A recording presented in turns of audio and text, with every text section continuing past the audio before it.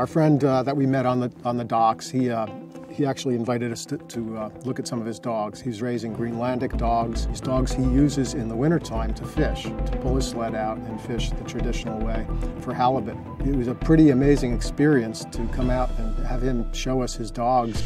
This is my entrance to my dog area. Okay. I have a very big area. You have to follow me behind. Okay.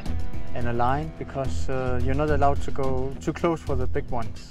When foreigners come, So they'll attack? You never know when they will. They might attack us. They might be a little bit aggressive. These dogs are huge. The full-grown ones are huge, and they're still somewhat wild. They're domesticated, but they still have a big wild component to them. They're somewhat like wolves. They were described to me as they do have some wolf blood in them. It's cool, Eric. Yeah, it is. And these are my 4 puppies. Is it okay for us to pet them? Yeah, you Conrad? can pet them. What's it doing? Those are puppies. Hey! Wow. And then in the wintertime you feed them when you're sledding, you feed them a chunk of seal? Or? We try to feed them not frozen as possible, but their teeth, they are adapted to eat frozen fish and meat. So they're really adapted to this environment. They evolved here, basically. First Inuits came to Greenland in 2500 BC, I think.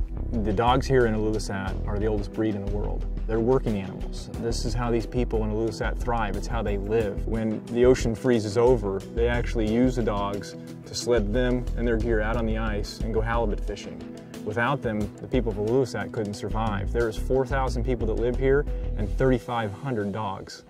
Yeah, they're getting wound up, aren't they? They're all getting... There you go. What we got to witness was him feeding the dogs, which was real interesting. He came out with some halibut and some seal meat, and the dogs immediately started going crazy, just barking like crazy. They knew what was going to happen. Completely different. This is something. Okay, don't eat me, that'd be great. Oh, that one looks pissed off.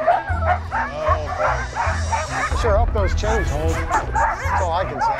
I literally feel like I'm standing in the middle of a pack of wolves right now. This is wild.